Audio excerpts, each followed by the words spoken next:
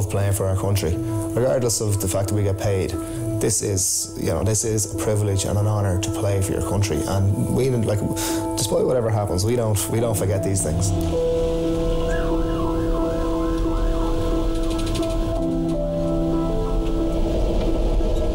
I think that the fact that we had the focus for such a huge task ahead of us, I think that saved us, because we had a mourning period. It was really tough. You had a week, but then straight away you had to get your mind back, because the last thing that we wanted to happen was to embarrass ourselves against England in Croke Park. The whole build-up to the game was fraught with newspaper comments on national anthems and God Save the Queen, and the whole opening of Croke Park was all dug up again. I don't think I was really aware of how big the occasion it was till maybe a day or two before the match. We tried to detach ourselves from all the emotion, but I think there's no harm sometimes in saying this, okay, this game is a little bit different. Let's use the energy from it, and let's use the experience as a way to motivate us. You stay nice and focused, relaxed, and into position.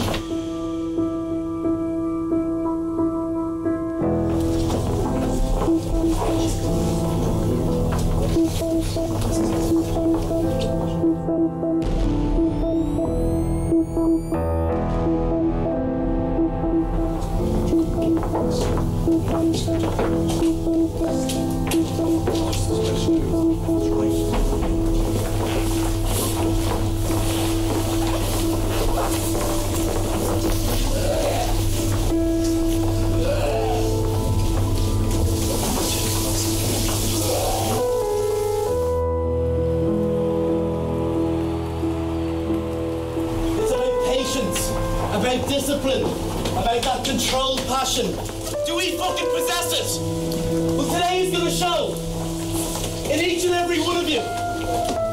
Everyone performs their best ever game for Ireland today. Their best ever game. And we will fucking be victorious here. Drigo asked for it last night, boys. You do everything you have in your body to win the fucking game. He asked for it, he better get it. You do everything you have, every single last bit of energy, effort, fucking concentration you have, you fucking bring it out today. England make their way to Croke Park.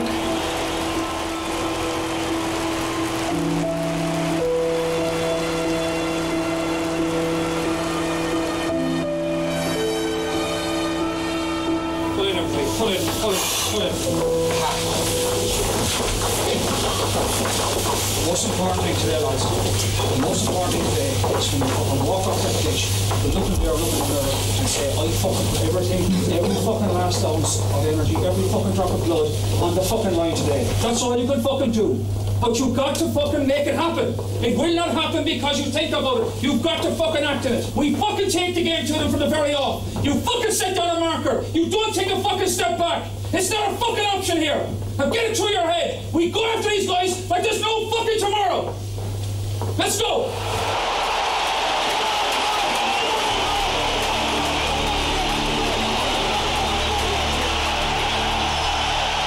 I have a great belief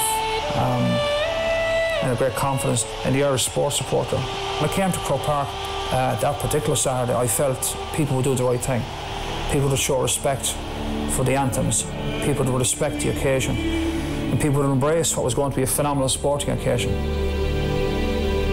Oh yeah, it was one of the most emotional games I've ever been involved. It was strange with the there was like little gaps, like when the president was taking her seat, there was like sort of a slightly longer gap than there normally would be, and then the crowd started to ripple into life again.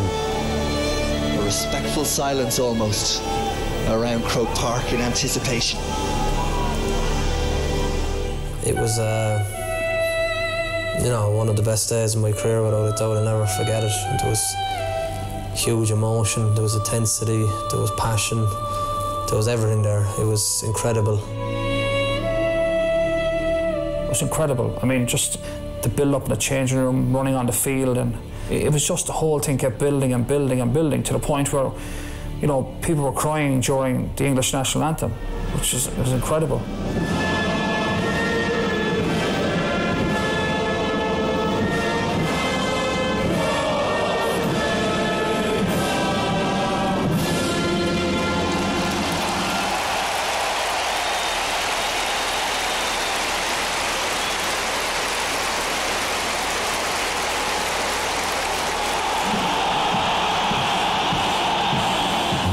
back of everyone's necks was standing up. You could feel your heart was nearly pounding out through your jersey.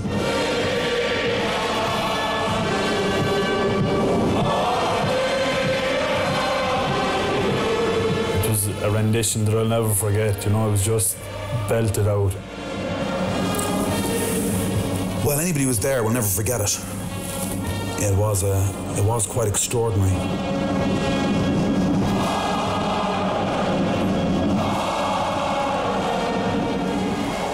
It was almost as momentous as the match, but it was the perfect pre-match pageant and preamble to what was to follow. And an integral part of it. It was part of the reason Ireland played so well. And when the anthem's finished, it's just dawned on me then that we had a game to play. And if you look at Brian O'Driscoll talking to the team after the anthems, he's smiling because he can feel the energy, and he's telling the guys, this is where you want to be, this is what we want to do, this is what we're about. I'd generally be very cautious about games. I just got that feeling that day that there was no way out of here. There was no way we're walking off the field losing to England. He's got it. And England make the perfect start. First up, rugby is a fight. It's just a physical fight. It's like a boxing match. If a team or a player is not up for the physical fight, he ain't going to play. And that's what's so good about the Irish performance, the physical intensity from the start.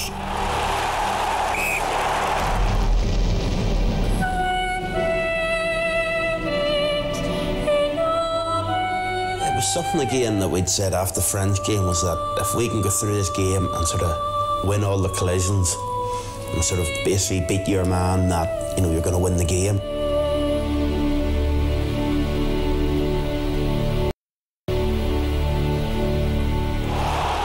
Easterby into the England 22, terrific run.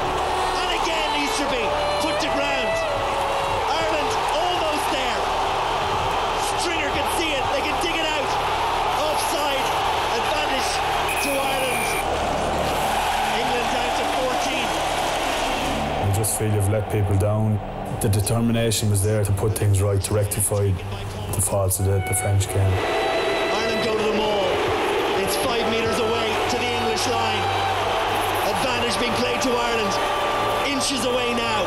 Control required. Stringer has. He's going to try and go on his own. Offloaded.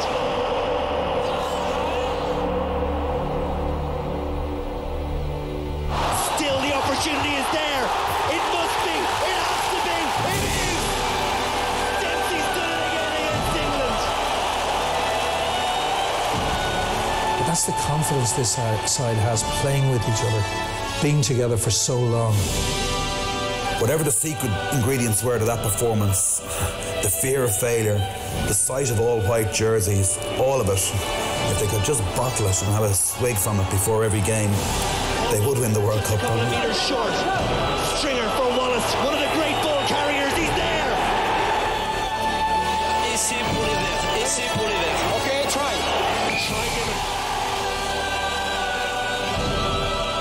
We were giving as good as we got, if not better. And I think that always helps when you're on top in the physical standings. Let's be here. Be honest with each other. We've been good. Sure, we've been good. I'll give you that. But we could be fucking great. It's just fucking great energy. Stick with that Don't energy. underestimate how hard you're working for each other. It's fucking great, lads. Stick with that energy. With or without the football. With or without the football. Keep working for each other. Keep the talk up. Keep the line speed up when they fucking move it. There's no one here is fucking tired. I feel like I haven't fucking played yet. You know what I mean? There's fucking so much more in us. We should be talking about putting up a fucking score here, not their purple patch. I should be going bananas now for 40 minutes.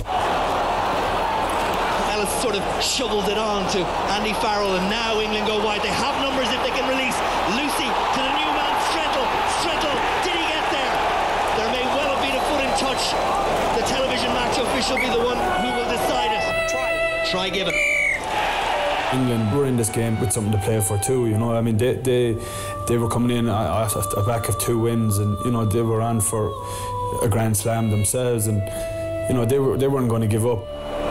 I think England started to believe a bit there that they might now with a chance of coming back into the game. I wouldn't say I was worried, but I was just wanting to see what the reaction would be. Agreed. Penalty Ireland. The one-trick pony. We must be the 100-trick pony. We've so many ways of scoring. Brian O'Driscoll, who took the ball. Now it's Leamy off the back of the Irish scrum. And this is the moment of the championship. 3 metres short, presented for Stringer. We were aware that Johnny obviously defends quite narrow. I think Brian and Darce were expecting the ball. We don't use it that often in games. It was something that we practice a bit in training. I think it was fitting for Croke Park that we threw one of these in, you know, you have to. O'Gara, crossfield kick. The most important thing there is to put the kick in the right area. Shane Horgan's in position. And I knew once the ball was there, try time, you know.